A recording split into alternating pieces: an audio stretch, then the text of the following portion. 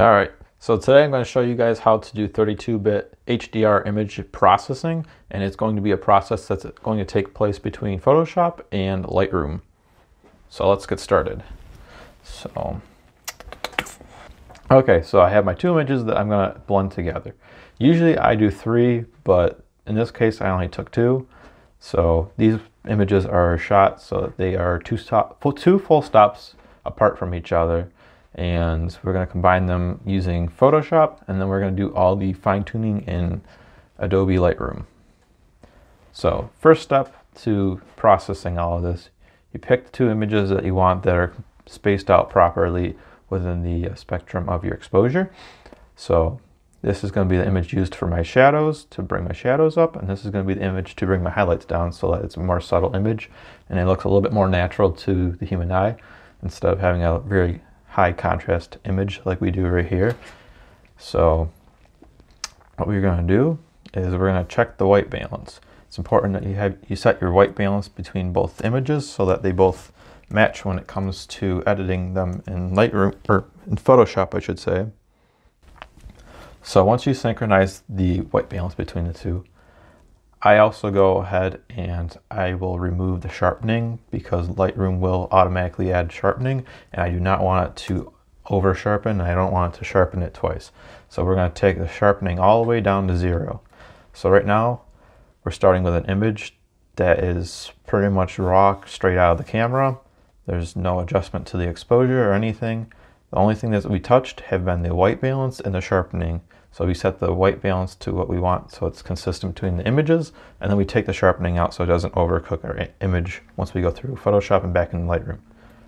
They're uncropped, white balances are all correct on them, and there's no sharpening. So what we're going to do is we're going to right click on the stack, and we're going to edit in, it's going to be Photoshop, and it's going to be merged to HDR. So it's going to bring the window up. When you process these images in Photoshop, Photoshop is going to take the information from your highlights and your shadows and bring them together and make it a more gradual tone, or a more gradual shift from your highlights to your midtones to your shadows.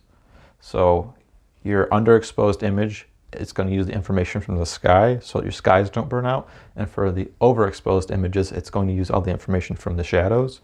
And it's going to stitch it all together, and you're going to have a much more gradual shift in tones as opposed to having two very high polarized looks where you'd have really dark shadows and really bright highlights. If you're here, you probably know that, but I figured I may as well add it into the video. All right, so when we load into Photoshop, it's going to give you this basic window. It's going to be set to 8-bit, and it's going to give you all these different sliders where you can change everything, and it can work. However, that's not the name of the game. This is not my personal preference for editing my HDR images because it kind of makes them look a little bit more artificial, and I really like a natural and subtle image. It's just the way that I process things. So 32-bit HDR images really suits my editing style. So what we're going to do is we're going to go to the top window up here. It's probably going to be set to either 18-bit or 16-bit off the default, and we're going to go to 32-bit.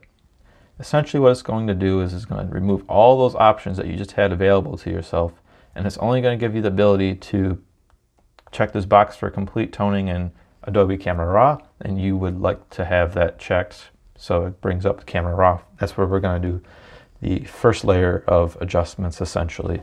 So we're going to go down to Tone and ACR. What I'm going to do right now is I'm going to take the highlights down a good bit, and then I'm just going to bring up the whole entire overall exposure up.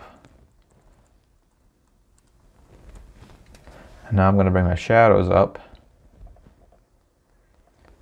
And yes, it's going to look flat. It's the name of the game. For my personal editing process, I will make the image look really flat in Photoshop, and then I will do all of my fine adjustments in Lightroom so that I can have multiple edits. So bring down my highlights a little bit. Now I'm going to bring my exposure a little bit. And yes, it does look a little bit flat, but it's all right. All right, so I'm done adjusting everything in Photoshop because I only really touch the 3 sliders. Occasionally I'll touch the white balance, but I usually like to set the white balance right off the bat when I'm in Lightroom. So now that I'm done with my exposure, my highlights, and my shadows, I will push OK, and it's going to compress your image. Now that my image is compressed, I'm going to go ahead and save it, and I'm just going to name it after the sequence that I shot the photos as, and this is going to be number 3. I'm going to save it as a TIFF file. I usually use a PSD or a TIFF, but for this case, I'm just going to use a TIFF file. It's a larger file and it includes more information. All right, so once we save our image in Photoshop, we can go right back to Lightroom where it's going to preload your image from Photoshop, and now we can do all of our fine adjustments. So what I do is I'll bring my exposure to where I want it to look like at the end, because this is going to be your final exposure and edit. So this is where I'm going to add all my contrast back, because I do like having contrast myself. It's my shooting style. So this is where I'll do it all, and this is where I'll export the final image before I publish it to whatever platform I'm putting it on. So this is all done by personal taste, as any editing is. This is the step where you really see your final image come together and kind of take on a new life, have a better look, and by now you should see that the image looks a lot more lifelike than when you first came out of the camera with a raw file that was really, really flat and it had really bright highlights or really, really dark shadows. It's just, now it looks like a real life image. All right, so now I'm going to come down and I'm going to do my final sharpening. So the image is going to look as soft as it came out of the camera, which is perfectly okay. So we're going to do all of our sharpening now.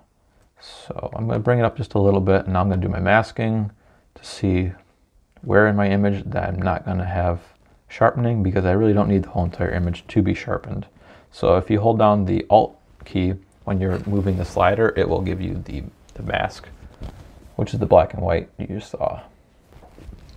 So now what this is essentially doing is applying the sharpening to everything that's rougher, that's not smooth. So my sky is going to avoid all the sharpening as well as the paint in the car, but all the grass, all the ground, is all going to obtain all the sharpening that I just chose to add back. All right, now that I'm done with all my processing of the image, this is where I'll finally go ahead and do all my cropping.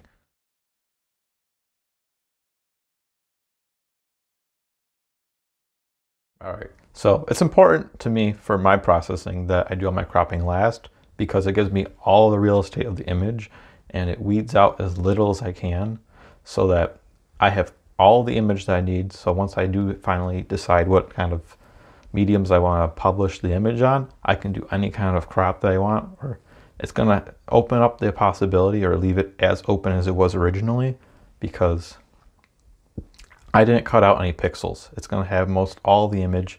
Photoshop just does a tiny lick of cropping when it aligns it for the HDR, and it just kind of takes a fine cut around the outside of it. But that's not a big deal. But when you start cropping before you go into Photoshop, you lose a lot of integrity of the image. So you're stuck at that resolution, and you're also stuck with a smaller image for the edit. If you ever want to make it larger and obtain all the information on the outskirts that you cropped out, it means you have to do a whole full new edit, and it's just more complicated and inconvenient, really. So here is my final image. I hope this video was very helpful to you. It's a pretty simple process. I hope you enjoy playing around with it. It's all what you make of it. The more you do it, the more you become used to it, and the better images you will make. Let me know if there's any questions you have about it, or my shooting style, or processing, whatever. I'm more than happy to help. I do a lot of automotive work, so I know a lot of different processes that are related to that. So let me know in the comments down below so I can know what kind of videos to make next, if anybody wants videos. Also, feel free to check out my social media. I have Instagram and Facebook, and I'll link those down below. Also, if you decide that you're going to post some images using this process, feel free to tag me with the hashtag #EntityOfSpeed. Thank you.